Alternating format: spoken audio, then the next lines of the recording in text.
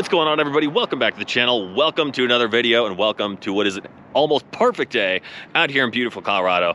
It's a little cold out. It's like 21 degrees right now, so if I'm a little shivery, sorry.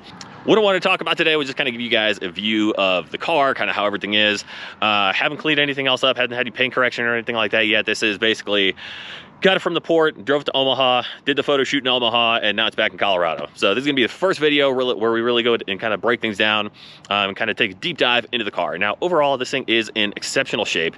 Keep in mind, the car's 25 years old. I mean, if you're 25 and watching this video, I'm sure you got some scars, some broken bones, all that kind of stuff over time, you know? So I mean, it's not gonna be perfect, and I wasn't expecting it to be.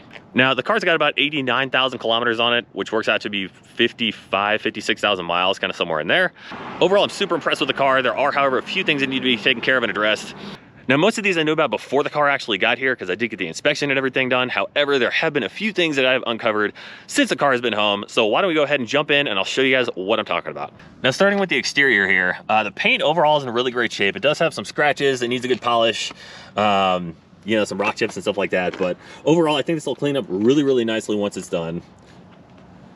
Now, if we come over here to the headlights, they did polish these before it left Nagoya. However, there is a little bit of residue and stuff on here. I don't know if that's just, you know, from towing the car or what. So these definitely need to go and get polished up a little bit as well. Coming over here to the grill, there are a bunch of like shiny spots from like rock chips and stuff like that to where it's just not blacked out. Need to go touch that up as well. Probably get a new GTR badge too. Coming over here to the wheels, I love these wheels. However, we are missing center caps, and that's gonna drive me nuts. Now, if we come underneath the car, there is a little bit of surface rust, both on the frame rails as well as the bottom of the fuel tank here. Nothing super crazy. That can definitely get dealt with pretty quick. Now, the thing on the exterior of the car that annoys me more than anything else, and this is something I did not realize on the inspection, probably because I should have asked and I didn't, is this right here. So if you look over here on the left side of the car, passenger side, we got this nice little GTR end cap on the wing. On the driver's side, it's not. There's nothing there. Now, overall, the engine bay is in really, really great shape. There are a couple things in here that are just worn out, kind of need to replace too. Specifically, if you look right here at these, like this is like not really being held in there as well as what it could be. That's bad. That needs fixed. Coming over here, there's definitely, I don't know how well this is going to turn up on the camera, but there's like overspray all up along here. You can really kind of go and tell. This looks like it was really roughly ground down. I've seen quite a few RB26s. I've not seen one that was that kind of gouged out. The last thing is coming over here, and if one of you guys could tell me about this, I'd really appreciate it. So, coming over here, obviously the rear wiper is gone, so that one's gonna be missing. There's also got one here for fog lamps, and there's definitely wires in here, but there's no relay. So, I don't know. If one of you guys know the part number for whatever relay that is, I would definitely love to install one and see if I can actually turn those things into fog lights. Now, the last thing in here is funny because I had the same problem on my Supra. It is this. This hood insulator is destroyed. Now, I do have another one of these sitting in my office, so this one will be replaced here soon. It's even got these little plastic deals and stuff like that, so that'll be nice and new here shortly, no worries. Another thing kind of on the exterior here, this weather seal is like super worn out. I don't know how well the camera's picking this up, but like this is all cracked and dry rotted. And this wiper cowl seal right here, I don't know if you can order a new one of these by itself or not. I kind of hope you can. But this is like popping off on both sides. In fact, like most of the passenger side is just like completely missing. So if you guys know if I can order this part by itself and what the part number is, I'd really appreciate some help on that. That'd be cool. I hope I don't have to order a whole new cowl. Last thing on the outside of this car before we jump into the interior is going to be the hatch. Now, overall, these shocks are pretty good until you get to like right about there, and then it just like drops on you. So they do okay. They do okay. They're not great. I definitely want to go and replace these. This is a pretty common issue though, especially for these cars. They just don't last for a while. I had to replace them on my Supra too. I mean, keep in mind they were 25 years old. So now the rest of the trunk is in pretty great shape. We come down here, we still got the full spare, everything like that. I'm not going to pull this out of here. They did wind up doing over at Garage Defend, like some rust repair and stuff underneath here.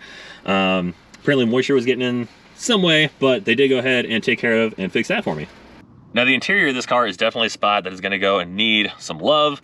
Obviously, 25 years of seat time, even if it doesn't have a whole lot of kilometers or anything like that on it, I mean, it's still going to have like a good bit of wear and everything. So let's go ahead and jump into some of this. A lot of it I'd either like to replace or reupholster. Not really sure exactly which route I want to go with it yet, but we'll kind of figure it out. If you guys have some recommendations, definitely leave me a comment in the section below. I'd really appreciate the help. So this is your driver's side right here. I do have a slight puncture right there, which is like a lot more evident when you're actually going and sitting in the seat right here. If the floor mats and stuff are kind of roached, but you know, 25 years old, they're not going to be super great. We do have a little bit of like rust or salt buildup or something like that on the carpet here. So probably what I'd like to do is go ahead and take this out completely and just like pressure wash it, clean it up, make it all nice. Over here on the driver's side door card, there is this like really crappy like vinyl wrap on the switch plate, and I'm not really sure why. So it was definitely not a good job. It's definitely not real carbon. I would love for it to be real carbon, but it's not. Other than that, I mean, it's got a couple of punctures and stuff on it, but again, 25 years old, nothing crazy. All right, so now that we got some heat going, let's go ahead and jump into some other stuff on the inside of the car that needs fixed. Specifically, let's go ahead and start with the steering wheel. Now, this is one of the things I knew was pretty bad, like even just in the listing pictures and stuff before I even talked to the guys over at Garage Defend about acquiring the car. This thing was roached, and I don't know how well the camera's actually picking this up or not, but I mean, like, this is destroyed. I do have a new steering wheel on order.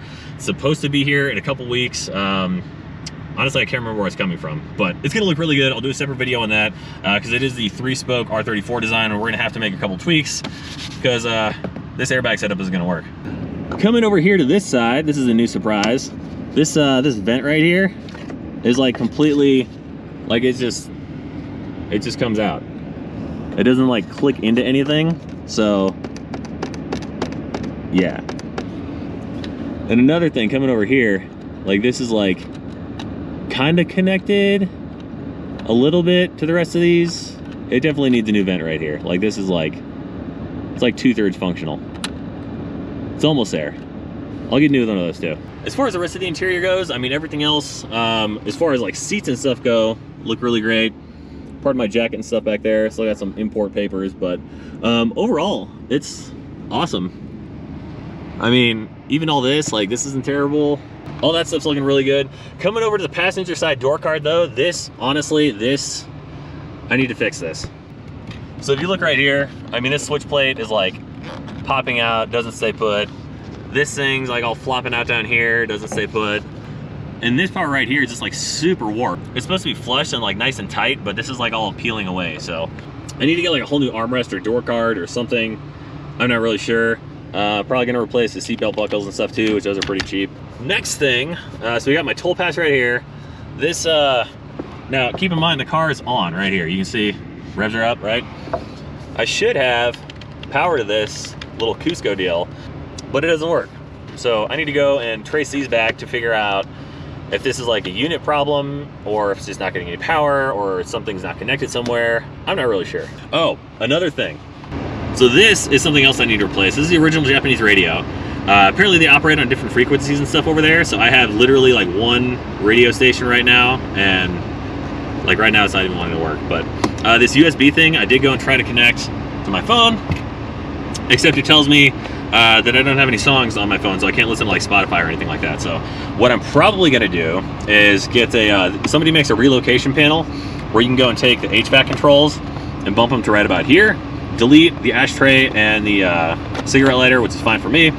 And then I'll be able to do like a big doubled in unit, like right up here, do like Apple CarPlay and stuff like that. So I'll make a separate video on that as well. I think that'd be a nice addition to this little pod right here. Oh, I need window tint too. I really hate driving around in fishbowls. So that is an up close and personal look of my 1995 R33 Skyline GTR. I know it sounded like I was complaining a lot in this video. I really wasn't. I'm sorry. I just kind of wanted to go over everything in detail, kind of give you guys a baseline of like where this project is starting versus where it's going to go eventually. Overall, the car's in a really great shape. I mean, it's nothing that you would not expect out of a 25-year-old car. The things that are worn out are worn out. I mean, like I said, I replaced a lot of the same stuff in my Supra, so that's not really a big deal. That said, the stuff I would like to address, just to get the interior and like some of the other stuff up to spec, I probably want to go and address first before I jump into the performance mods, which kind of brings me to my next point. Right now, kind of the short-term goal for the car is about 600-ish wheel horsepower. And when I say short-term, I mean like the next probably year or two. And then long-term goal, I'd like to do about an 800 horsepower build. That'd be a super fun little street ripper. Take it to the drag strip, things like that. And just have some fun with it, you know? I mean, I don't want 1400 wheel horsepower car, because then you wind up with 1400 wheel horsepower problems, like a Supra. What I'm thinking right now, probably start with the wiring harness ECU. This is like for performance mods after the rest of the stuff's done with, right? Start with wiring harness ECU. Maybe do a single conversion, 6466, something like that, some ID 1050s, kind of upgrade the fuel system a little bit. For the ECU, I'm thinking Haltech 2500. I really don't have a need for an R5, but I mean, if you guys can like talk to me about ECUs, especially if you're more versed in like the RB26 area. I'm coming from 2Js, so some of the stuff's similar, other stuff is just going completely different. So if you got a different suggestion on ECU, definitely hit me up in the comment section below, please. For front mount intercooler and intake manifold, I'm probably gonna go and hit a Plasma Man. That dude makes some really, really great stuff down in Australia. And honestly, I think you Aussie guys, if anybody from down there is watching this, I think you guys got this RB stuff figured out. So hopefully I can bring some of that to the States and give you guys some good content here as well. For the exhaust manifold, I'm probably gonna be doing a full race deal, and then the Tomei 3.5 inch exhaust all the way back. I'm probably not gonna need 4-inch. I mean, not on this car, not if I'm only doing 800, like that doesn't make any sense. So the Supra did just fine. That did 882 on a 3.5 inch exhaust. This should be fine too. I also want to do a gut rag swap on this car. For you, those of you that don't know, the R34s came with a 6-speed manual gearbox, and it's really, really similar to the one that's in the Supra already. It's made by the same company and everything. Nismo, back in the day, actually used to make a 6-speed conversion for the R32, R33. It had a transmission transfer case. I think it had like a Nismo twin plate clutch in it or something, if I remember correctly. And it had the forward drive shaft. I think there's like one other thing maybe. There's not a whole lot you need to change in order to go and run a 6-speed on these cars, so I'd definitely love to go and do something like that too, and then take you guys along for the ride on that as well. So if you're keeping up with kind of the running total that I had just mentioned, you know that basically everything I said is gonna run me about $40,000. I don't really have 40 grand to go dropping on this thing like that. However, if somebody wants to sponsor me so I can go and bring you guys more content faster, I would totally appreciate that. That'd be amazing.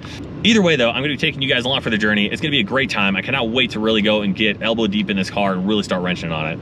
I will be doing a video on registering the car here pretty soon. I got a couple appointments the next couple weeks where I'm gonna go and get that part of life squared away, as well as just the entire buying process, you know, importing it, everything else you guys might need to know if you guys wanna go and do something similar to this. I'll be putting that together as well over the course of the next few weeks. So if you want to see some of that, be sure you go and subscribe to the channel, hit that notification bell so you can be the first to know when that new content drops. Other than that, I will see y'all very soon in the next video. Catch you guys next time.